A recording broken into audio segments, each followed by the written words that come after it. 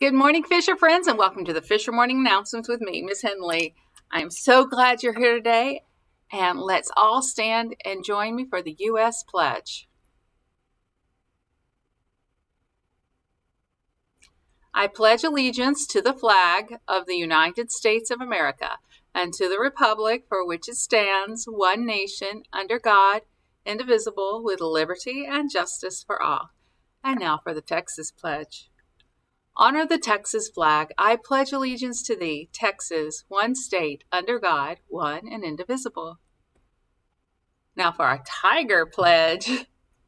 Today I will try my best, imagine my possibilities, and give respect. I will be eager to learn, realize my worth, and smile every day. And now our guidelines for success go like this. Focus. Focus on the positive. Intent. Practice positive intent. Safety. Keep it safe. Helpfulness. Be helpful to others. Encouragement. You can do it. And respect. Show respect to others and myself. And now for a moment of silence.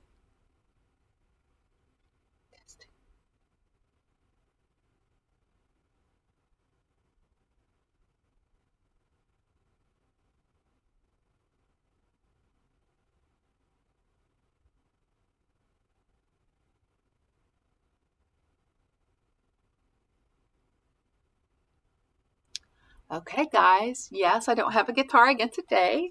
I should have one tomorrow, and I know you guys are going to be glad to hear me play the guitar again, but we're still going to work on our sign language while we have this little break from my guitar, and I hope you all join me and help me with the song as we sing our school family song. Here we go. You are my family, my school family. I feel happy when you are here. I hope you know, friends, how much I love you. When we're apart, I'll keep you near. En español, familia somos en la escuela. Estoy feliz cuando están aquí. Quiero decirles cuánto los quiero. Cuando no están, los llevo aquí. All right. I bet you're getting it, aren't you? Now it's time to wish well. So you're going to look around your classroom and see who in your school family is not here today. Let's put them in our hearts and let's wish them well. We wish you well. We wish you well. All through the day today, we wish you well. We wish you well. We wish you well. All through the day today, we wish you well. And I forgot to do the Spanish, so let's sing the Spanish part. Te deseamos lo mejor. Te deseamos lo mejor. Todo del día de hoy, te deseamos lo mejor. And say their names. And send out all your love and well wishes. Okay, guys. Now it's time to take a big deep breath. So let's do the drain because I feel like we neglect the drain all the time. So what you're going to do is you're going to squeeze your hands, squeeze your shoulders up to your ears, tighten up your body, and then just release it and as you breathe out. So here we go. Breathe in and squeeze. And relax. Just let it all drain out. Breathing in. And relax. And one more time, breathe in and relax. Okay, my friends, now let's take a look at the feelings chart and you decide how you're feeling today. Look inside your body, notice the emotions, notice your body sensations. What kind of feeling is it that you're having in your body? Now let's say to ourselves, I am safe. And take a breath. I am calm. And I can handle this. Okay, my friends. So today we're going to talk a little bit about using the restroom at Fisher Elementary. And what are the procedures and what are the rules right now during COVID-19? Because we do have to stay very vigilant no matter how tired we are of all this, no matter how tired we are of our mask, no matter how tired we are of keeping distance and not hugging and doing all these new things that we're doing, we have to keep on doing this until we have permission from the CDC to say, okay, we can stop all this and go back to life as normal. And the reason why we want to do this is so that we can stay at school. Because if everybody starts getting sick, they're going to send us home.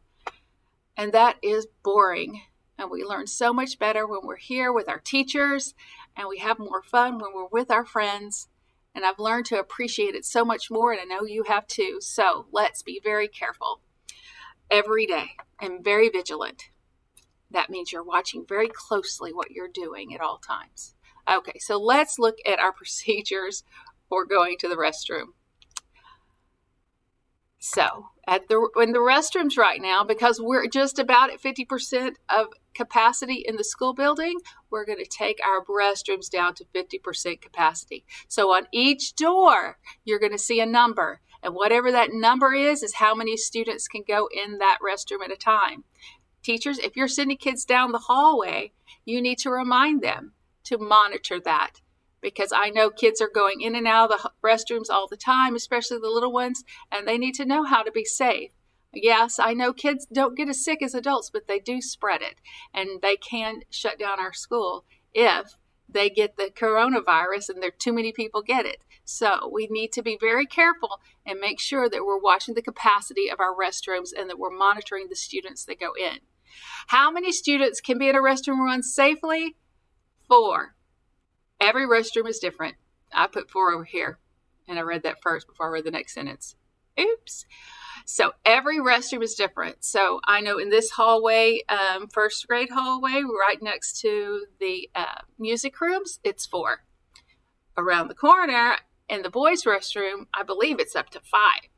And it's just the setup of any restroom depends on how many people can go in at once. Please observe those requirements, teachers and students.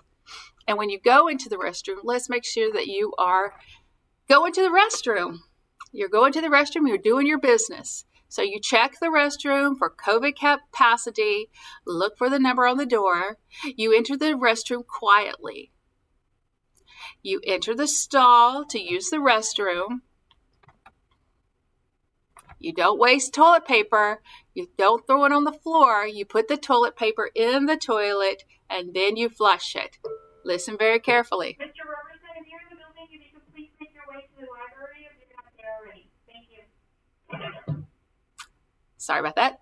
So you take the toilet paper that you use, you put it in the toilet, and then you flush it. You have on your mask. You don't take it off in the restroom. And don't touch your face after you flush the toilet. Go straight to the sink. Now, some of the sinks are just the kind that you press and they just don't go automatically. But some of the sinks, you have to raise it and lower it, or you have to turn it. So there's different types of sinks around our school. If you have to raise it, make sure that when you go to, after you wash your hands, that you use your elbow to put it down, okay? You don't touch it again with your hands because there's maybe some germs on that handle. So use your elbow to turn it down because you can't put your elbow in your eye, right? Or you can't put it in your nose or your mouth. So that's far enough away from you and from your face that it's okay to use your elbow. But if you have it on your hands, you're just putting germs right back onto your hands. So let's start from the beginning of hand washing procedures. You turn on your sink, you wet your hands. You get a pump or 2 of soap and you scrub, scrub, scrub, and you rub, rub, rub.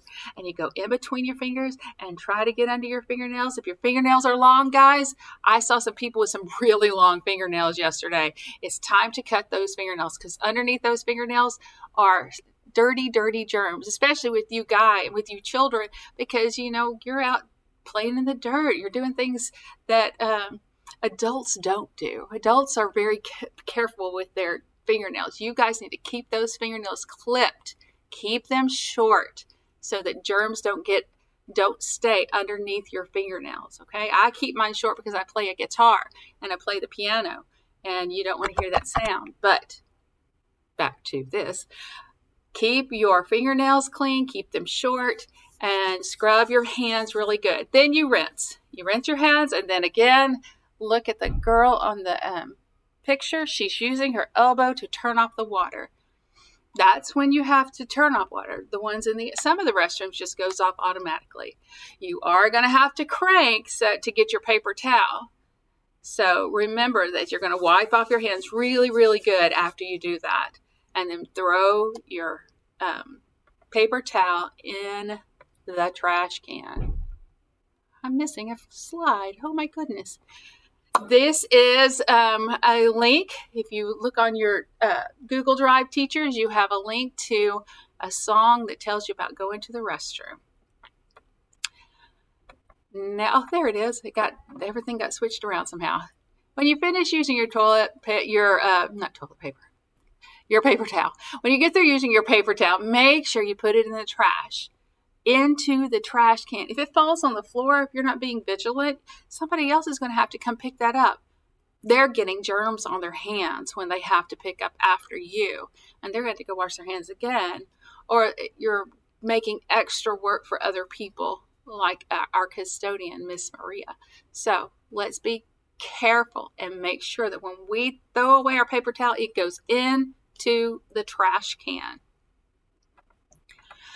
Okay, my friends, that is how you stay safe in the restroom, all around the building, and everything you do. Remember to wash your hands as much as possible. Stay 6 feet apart from other people. 3 to 6 feet is our goal here at Fisher. Keep your hands off your face, and always, always wear your mask when you're going out with people who are not in your family. So when you're at school, make sure you have it covering your nose. And for the most part, do your very best not to touch the fabric, okay? There are ways not to touch it, and I've shown you that in videos. And if you don't remember how, you can go to my YouTube channel and select the video about masks. Now, I want you always to remember, guys, it's the teacher's job to keep it safe. It's my job to help keep it safe. So let's all say it together. It's the teacher's job to keep it safe. It's my job to help keep it safe. So make it a safe Tiger Day. Now we have some news today. Our news today is that on next Monday, on November 16th, from 8:30 to 9:30, it says the wrong time here, but it's 8:30 to 9:30. It is our Heroes Drive-Through Breakfast. And our heroes are veterans, because that is Veterans Day, and veterans are people who have served in the military and they are still living, and they may have been retired or they may be off duty, but they are our veterans, okay? And other essential workers that we're inviting, because it's Heroes Day. We're not focusing only on veterans, but we're going to focus on essential workers, people like policemen and firemen and ambulance drivers and doctors and nurses. So if your mom and dad is a doctor or a nurse or works at a hospital, or your mom and dad were in the Army, the Air Force, or the Marines, or whatever else there is out there, make sure you let them know so that they can come drive through and get their special treat. And also that same week is College Week. And you know what? I can't see without my glasses, and I kept them off because I have a new light, because y'all said you couldn't see my face. So let me see here. College Spirit Days are from November 16th to 20th. And that's the first day. The first day is Heroes Day. Monday is Your Future Starts Here at Fisher, and you're going to wear your Fisher t-shirt. Tuesday, your future is bright, so wear your sunglasses in bright colors. Wednesday is Dress for Success, so you can wear a nice outfit to school like you're going on an interview. So boys can wear ties and jackets, and girls can wear dresses and nice shoes, and that is what we're going to celebrate that day. On Thursday is College Spirit Day, so any college shirt you might have, whether it's the University of Houston or the University of Arkansas, then wear your t-shirt. And on Friday, Future Self Friday, it's Career Dress Up Day. I want to see you guys dressed up as astronauts and teachers and policemen and firefighters. Whatever it is that you would like to do when you grow up, dress up like that, and it's going to be a great day. We'll see what all we get in all the different careers that we see on that Friday. Okay, guys, it's time to say goodbye. So you know what to do. Let's stand up and clap your hands and stomp your feet. It's time to say goodbye to all my friends. It's time to say goodbye to all my friends. It's time to say goodbye. Give a wave and wink your eye. It's time to say goodbye to all my friends. Applaudir. Piso con pie. I quiero decir adiós a mis amigos. I quiero decir adiós a mis amigos. Es tiempo de decir adiós, es tiempo de decir adiós. I quiero decir adiós a mis amigos. Adiós, amigos. Goodbye, friends. And always remember, it's a great day to be a tiger. Bye.